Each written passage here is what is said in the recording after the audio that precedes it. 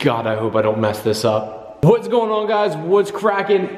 Working on the Supra here today. We have a tuning day coming up. So I am about to put new spark plugs in the car, kind of go over a few things because this Thursday, which today is Monday, is the tune day with John Kerr, or also known as JK Tuned, out of Carlisle, Pennsylvania. He's tuned the car before, and in this area, he's pretty well known and being known in general as a very good tuner. He doesn't have a specific car type. He tunes just about everything. Like, he had a couple like tractor pull, like tractors there he was tuning, which is kind of crazy. He does rotaries, you name it, he does it. He literally does it all. So makes me feel a bit more comfortable. So I'm going back up for a retune. Sticking with the same injectors for right now, so it should make it a lot easier because most of it's dialed in on 93. We're gonna have to do a few little, twitches there. But the real big thing is going to be E85. And because of that, we're gonna go to these new Iridium spark plugs. These are the BKR8 EIX 2668. That's the exact part number. So again, that's BKR8 EIX 2668. We're gonna throw these in. I have no idea what that's gapped to right now. I have zero clue what that's gapped to, and it's driving me crazy as this thing's trying to hunt for focus because my camera sucks. Even though it's a brand new camera, most likely the user. But take these out. I wanna see what they're gapped to and see if they're in bad shape or not.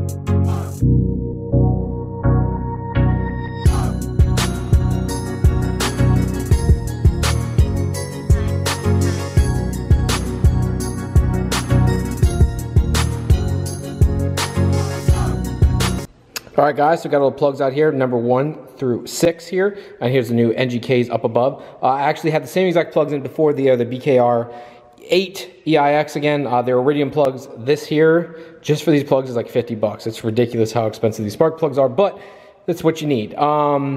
So what I'm gonna do is check the gap, which I already did. Went ahead and used my Fandy Dandy tool here, which is pretty basic. Ended up being 25 thou because I forgot what I had them gapped to. So I'm gonna take the same plugs and do the same thing again. I think out of the box they're 32 thou, so you gotta take them, and believe it or not, the best way to do it without having, the Buck Performance makes this cool little tool to do this properly, but you just take it and kind of beat it down some, usually on a piece of wood that's softer. You don't wanna do it on metal or anything like that because it can damage if you drop it, hit the porcelain area of the spark plug. So just be careful, but I'm gonna gap the plugs down and put them back in the car.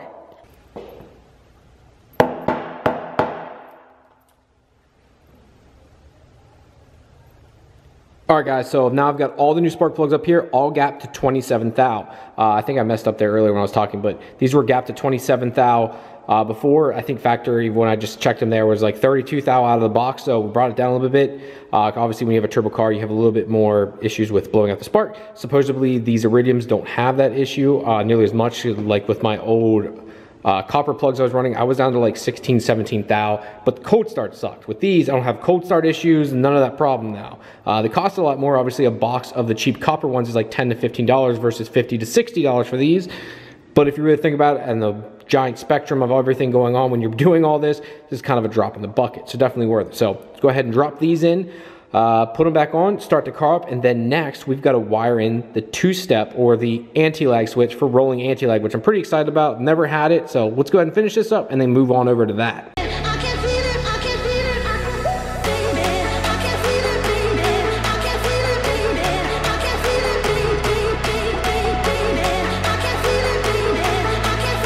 One other thing, guys, I wanted to mention, I'm not sure if you guys had issues with this or not before, but pretty much all of the bolt holes that hold down the coil packs for my head, I bought it this way. I'm not sure how it happened or what happened, except for these first 2 holes are all pretty well stripped. I actually had to get these slightly longer bolts because the threads do go down slightly further to get as much grip as I could. The one is completely gone. I'm gonna have to drill, tap it, and put an insert in it.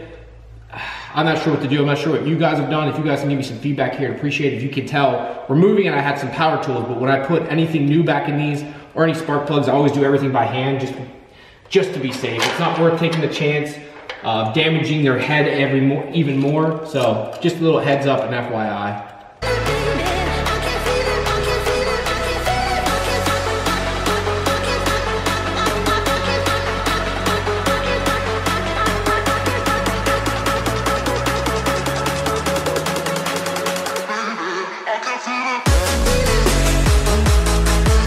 Well, before we do anything, let's take this and let's head down to the old Sheets. If you guys don't live in Pennsylvania or Maryland or anything like that, you guys won't know what Sheets is.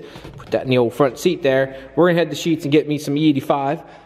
It's literally a mile from my house, so it makes it really, really freaking nice. So you don't have to like go far. I can literally get race gas at my local gas station, which is pretty fucking awesome. Guys, this is a really rare occasion also. Look. She's actually riding it. This never happens. This never, ever, ever happens. So. It's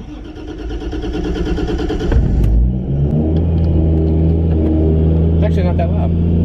So, all right, we're going to get E85 right now. I had to put the baby in the back because my big baby's up front now. Yes. All right, guys, got to get my jug here. If I can get my big ass back here. Sorry, honey. Sorry, me and the baby got to get out real quick. Here's one thing I'm noticing though, guys. We have flex fuel here, right? But look at the percentage. It says 51 to 83%. I'm not seeing anywhere here where it says straight E85. Now, again, I'm new to this. I thought it would usually say like literally E85 on it. So if I am being stupid, let me know. But I've never seen it any other way. But I am liking the price of it. Like 87's 285, which is the cheapo, 245. Can't beat that. Everything. That's what makes you saying back there.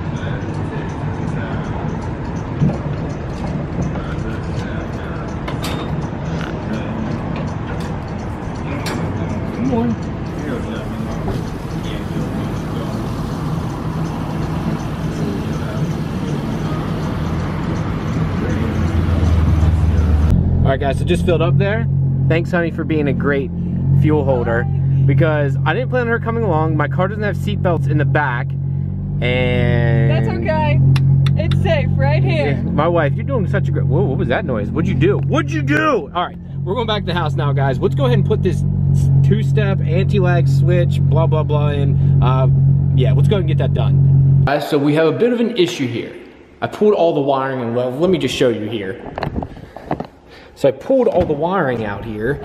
I'm getting ready to wire up the car, right? So turn this on. I'm getting ready to go through this. Right there's the connector. I actually have to depin two of them and run down over here from a momentary switch. I'm gonna be getting rid of that there too, which is my trim pot switch, which I'll talk back there in a second. But the switch didn't show. It's a momentary switch. I got it from Amazon. I didn't realize I hit the wrong shipping. Instead of 2-day shipping, I did ship whenever shipping because I'm an idiot. Yeah, so it's not going to show up in time. Why I did that, how I did that, I have no idea, but I did. So now I'm kind of stuck, unfortunately, until it gets here. So, yeah. So, what we're going to do now is put this all back together, finish this up and get it ready for the tune still. I still have a few last things to do. One other thing I want to talk about was the trim pot switch here. So right now I have this trim pot switch, it's in the car, which is for my traction control. So you spin it, and it puts it at different levels of traction control, which is good. Works great, works flawlessly actually. But I'm getting a new BTI gauge. Brandon from BTI is kind enough to send me the new one, the 3.5-inch touchscreen, which I'm gonna do a full video on and show you guys how that all works. Explain what the difference between this and the big screen ones are. He sells all, he's got 3 different types, plus he's got dash displays now, which is freaking awesome. I'll explain all that to y'all then. But we're gonna be replacing this, and with the new touchscreen, it actually allows you to change boost levels inside of it, and it lets you change traction control. So no need for a second switch, which in my opinion is a cleaner look. Plus I'll be able to see better parameters on here, which again, I'll show you all that. So I'm gonna be removing this. I might just give this to somebody because I think these are only like 20 bucks. It's already pre-wired up. I had to make my own wiring. As AEM doesn't really send you anything, you kind of just have to figure it out on your own. So I ran like my own little wiring kit down in there. But yeah, I'll be taking that out and getting this thing all buttoned up. Another thing I wanted to talk to you guys about is people were like, hey, Ryan, how do you plan on making that much power? I'm going to be pushing the system a good bit. What I mean by system, the fuel system. I only has one Rouzerville pump in it right now, which is rated for 750 or so horsepower. and then a 1000cc injector. So I'm gonna have to bump up fuel pressure to compensate for the 1000 cc's. I'm hoping to make just over 700 or so. Most of the whole reason for the retune is the whole new setup over here, fix the 93 tune, and then just have it set up so I can finally run 85, mostly for more aggressive timing down low. I'm looking to get that instant torque feeling that 85 allows for. And with dual gates now at 85, I have such good boost control that we can just let it rip and not have to worry about anything, you know. I went overboard with the wastegates and putting two 46 millimeters. Most people said to run like two 38s, but I'd rather put a bigger wastegate on it. They're easy to control as it is. I'm gonna use one single MAC valve, which is a 3-port, not a 4-port per my tuner, and I should be fine. I don't see any issues. And I also, another thing people keep bugging me about is this. So everyone's like, Ryan, why are you running these janky ass rubber hoses? I had actually had vibrant hose connectors, which looked a lot better, but they kept melting. And I am thinking about going to like a AN style setup, but this works so well. It is so cheap. It is so effective. I don't see the reason to go elsewhere. The only thing I think I'm going to do is order some, once we get tuned to make sure this all actually works, is replace all these brass fittings with black ones. These were just ones I got off Amazon, cheap, shipped here, and I don't like using plastic connectors. Like most of the people for the T's, they use a plastic connector. Being on the hot side, I just don't trust them. I feel like they're gonna melt, so kind of go overboard and use these brass fittings instead. That's just my personal opinion. And the reason I'm getting fuel ahead of time is, again, I'm gonna run the car first on 93. Then when we get up there, after we get things tuned in a little bit, you know, make the fine refinements or whatever, we're gonna switch over to 85. So we're going to dump out all the fuel in the car.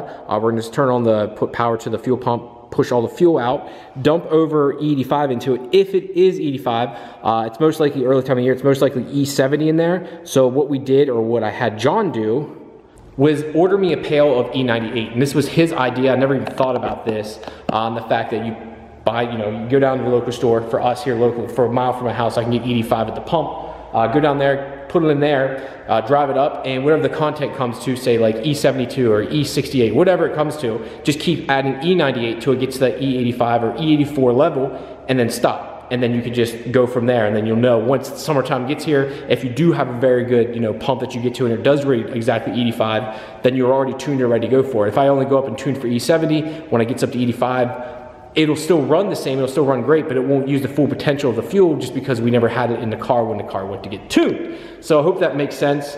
I know it's a blend table and all this other stuff I don't know enough about. I went for tuning school 10 years ago, and I don't remember shit from it, to be honest. It's one of those things, if you don't use it, you lose it. Well, I guess we'll end this video on turning the lights off here, hitting this button there, open the garage door up, finishing off by taking the Supra for a quick ride. You guys should support your boy too. Got Pure Function key tags in the store down below. Function eats form on one side, Pure Function on the other. I've always thought these things were really cool, bright red, and I just think they're really cool. And it's easy to find your key, and it's soft, so it doesn't damage your dash, which is a big thing for me, especially you have your keyhole, and then your keys rub against your dash, and it drives you insane. Ooh. See how she does? Cold start.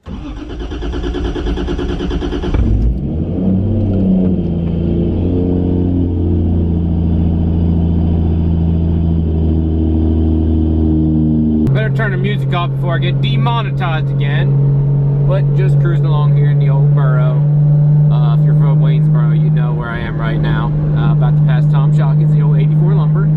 Only thing sucks about this car where I live is there's not a lot of places that you can open her up in Mexico. So where I live is literally in the middle of nowhere, and you're not going to be going fast anywhere. Unless it's like a short bit, and then you gotta let off. There's nowhere to really like open it up that's smooth, flat, like, yeah, it kind of sucks. So that's why I don't get to drive it, or I shouldn't say don't get to drive it, that's why I don't drive it that much. That's why I kind of drive the MR2 more, for the fact that I get more use out of what that's designed for. You know, under 60 miles an hour, that car is great. Above 60, it's a fucking turd. It's a turd. It's slow, but it's fun. So, and I just realized I just turned over 500 miles. I've done 500 miles this week, or in the last 7 days alone. So I just got this car back up and running last Monday, whatever. Yeah, last Monday. Tonight's Tuesday, so I guess it's 8 days. So sue me. But I did in 8 days, I did that many miles. That is insane. I did drive it to work that one day, so that right there is 140 miles. So about 350 of them are just nonsense fun miles, and about 150 or so were work miles. That's right, that's how far I drive to work every day round trip. It sucks. And on that note, guys, that's going to be it for this video. Thank you very much for tuning in today. The next one's going to be the big video, guys. I'm going to show everything from the tuning that happens this Thursday here at Junker. I can't talk at Junkers at JK Tune. So I plan on getting a ton of video from that. Kind of want to get John on film if he'll allow it, to talk a little bit about the car, what he does exactly, and how long he's been in business. Guys, you know what to do. Check out the Facebook, Instagram, and the website. Thank you very much, and I'll talk to you later. Peace.